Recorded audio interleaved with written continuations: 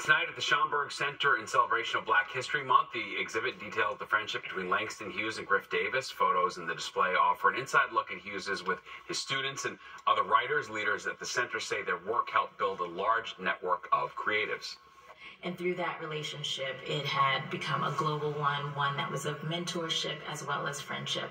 And so we use that as a basis to bring in the Schomburg's collection as part of this traveling exhibition to talk about Langston Hughes as a mentor and collaborator. People are able to visit the Schomburg Center with their New York Public Library card. That exhibit, by the way, is on display now through July 8th.